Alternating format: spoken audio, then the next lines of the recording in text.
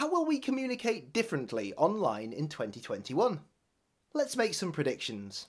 2021 is shaping up to be a weird year. After the hell of 2020, we all want something better. But, for example, with the pandemic, we're not going to see real impact from the vaccination efforts that are starting around the world until later in the year. So it could be months before we feel anything like any form of normality returning. It may not be until 2022. We just don't know, so it's very hard to make plans. But whatever happens, we're probably going to be doing a lot more online communication this year, so it's worth looking at how that might shape up. Let's get predicting. Number 1, more engaging online events. Online events were always going to become a bigger part of the events industry, but 2020 made it a necessity. The boom in online events was particularly great for UK startup Hopin, which lets organisers hold events remotely. It became a double unicorn with a $2.125 billion valuation. And it says it grew its annual recurring revenue from 0 to $20 million in just 9 months. 2021 is sure to be another big year for companies like Hopin, as travel and gatherings continue to be tightly restricted. But they do need to get better at replicating some of the reasons why people go to conferences. Confession. I find a lot of the content on stage at events pretty boring and pointless.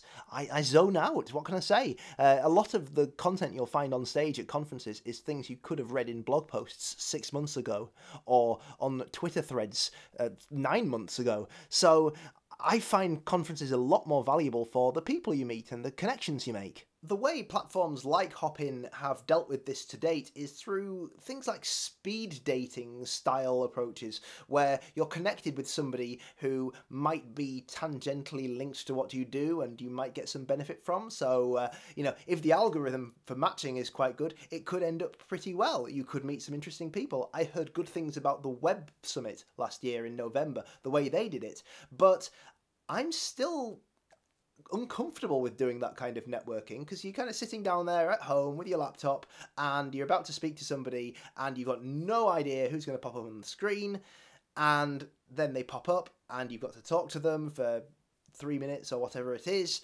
and it might be great, but it feels so forced and uncomfortable and flat, if you know what I mean. I much prefer that kind of dynamic of you meet somebody while you're talking to somebody else in the queue for food at the conference, or you're just lining up to enter a conference room to listen to a speaker, and the person in front of you is looking at something on their phone and you go, oh, I know something about that, or that's something I wrote, or whatever, and you started a conversation like that. And you don't get that with these online platforms. It's kind of like a pale imitation. So there's a lot of work to be done around serendipity and networking. And more broadly, Hopin told TechCrunch that it wants to become a platform where other technologies can intersect with it, for example, with virtual reality. And if we do start to see in-person events start up again towards the end of the year, Hopin says that its true future is as a hybrid platform that makes taking part in an event wherever you are in the world almost as good as being there.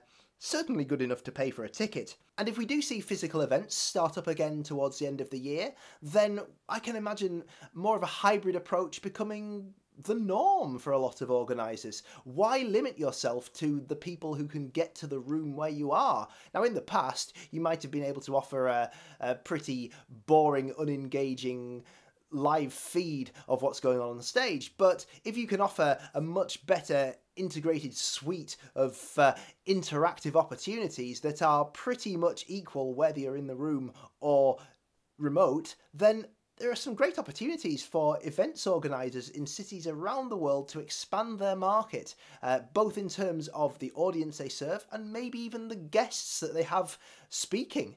Because if you think about, for example, one that caught my eye recently was the Financial Times and TNW had an event where Justin Trudeau spoke, the Canadian Prime Minister.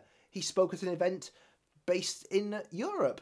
And would he have normally done that? Well, if he was travelling to Europe and he happened to have some free time on that day and he was nearby, then maybe. But if he can record it in his office back in Canada and pre-record it even to deal with the time zone differences, then suddenly he's reached a new audience of Financial Times readers, and that audience has heard from him, and the organisers have had a really interesting new speaker. So there are lots of opportunities for the events industry as we come out of the pandemic. Prediction 2. Video calling tries to expand with limited success. Video calling and video meetings are something that a lot of us got very painfully used to in 2020, and I think we've all accepted that that's something that's going to be the norm for some time to come. The platforms improved their feature sets this year. We saw a lot more of things like virtual backgrounds and various other features to help make online video meetings a lot more interesting and useful. And we'll see more of that this year, but some of those new features might not get used as much as you'd think. It's easy to imagine that and tech like it that lets you visually spruce up the way you communicate on calls will become more widely available and more widely used. But many people simply won't bother with it. A straightforward video meeting is more than enough for many of us. Like Hopin, we'll see Zoom try to become more of a platform too. And a recent report by The Information said that Zoom is even looking at launching its own email and calendar apps. But I predict that those will struggle to take off, no matter how good they are. Let's face it, most businesses already have email and calendar sorted with somebody like Google or Microsoft, and they're not going to want to go to the effort of switching to Zoom, because it's a lot of effort if you're a big business to switch email and calendar providers. And it's more in Zoom's interest that you switch than it is in a business's interests because of that high barrier to cross to go to something new. So I think that those kinds of features from Zoom might be facing a bit of an uphill battle. Prediction 3. Less video calling, more asynchronous communication. As I've already said, we're not going to be doing less video calling than we did last year, but that doesn't necessarily mean we'll be doing more. One thing I hear a lot about is workers complaining that their working culture has become an endless stream of video meetings. Having managed online teams in the past, I can say that asynchronous communication is far more respectful of employees' time than having everybody go through these big long meetings for hours at a time, week after week after week. That's where apps like Loom and Supernormal come in, making it easy for team members to share video messages with colleagues. Why get stuck in an online meeting for an hour when only 10 minutes of that hour is relevant to your job, when you can watch a video from the person you needed to hear from on its own?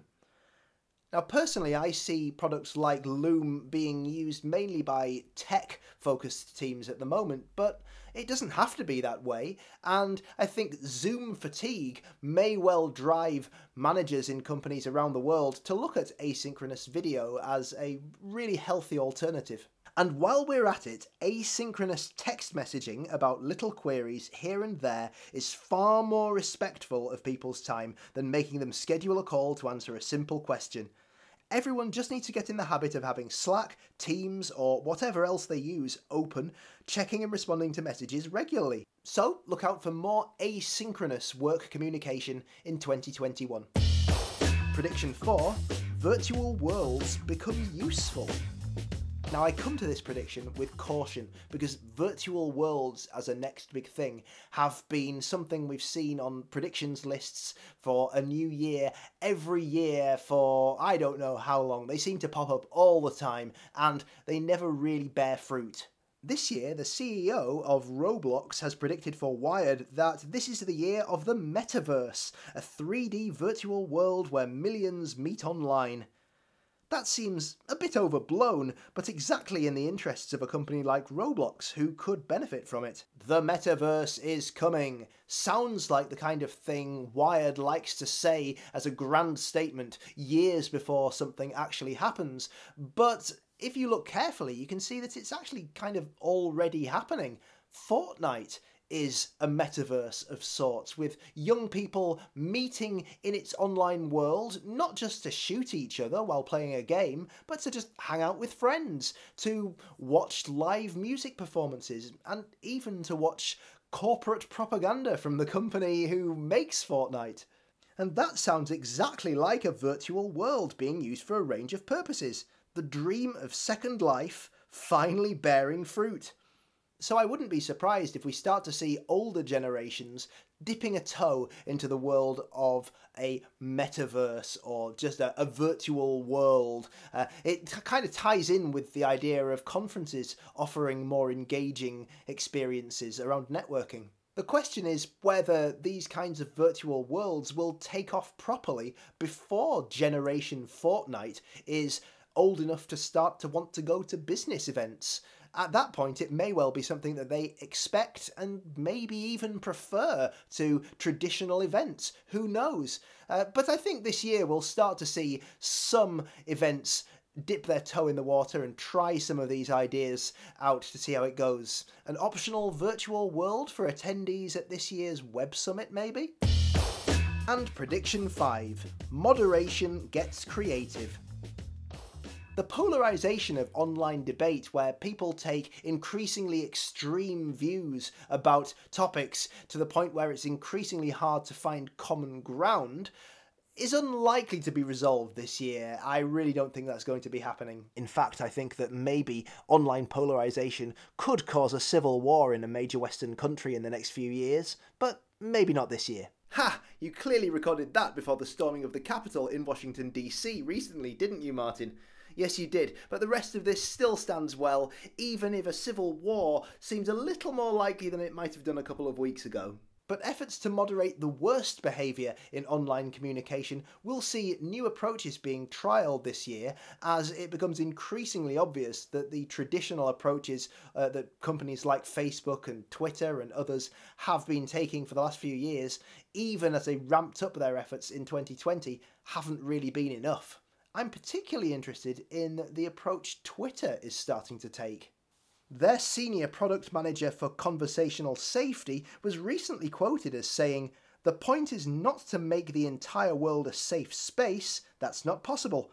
The point is to empower people and communities to have the tools to heal harm themselves and to prevent harm to themselves and put them in control. This," Protocol reported, "includes building tools that create private pathways for apologies, forgiveness, and de-escalation."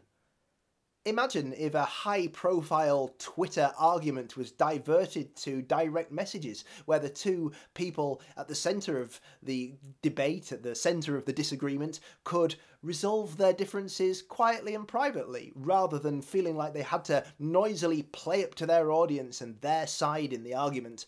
It probably wouldn't work sometimes, but if it worked some of the time, it could well be worth trying. So I hope that Twitter will give that a go in the coming year.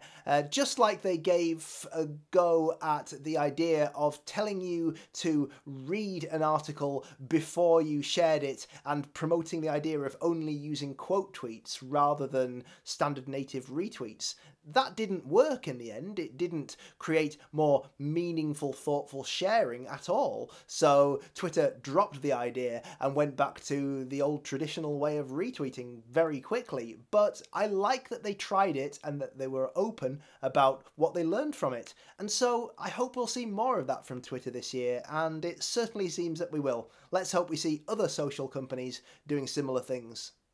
So there you go, 5 predictions for online communication in 2021. Nothing too wild, but in my experience, the wilder the prediction, the more likely it is that it won't come true. So I'm kind of being sensible, and I think that these predictions will stand up to scrutiny in 12 months' time, but hey, we'll see. If you've enjoyed this video, then please hit subscribe and the bell, and you'll be notified as soon as the next video goes live. And if you want more Big Revolution in your life, then why not subscribe to the newsletter and receive tech news and analysis and commentary 6 days a week in your inbox. Just go to bigrevolution.net/newsletter and subscribe. That's all from me. I'll see you again soon.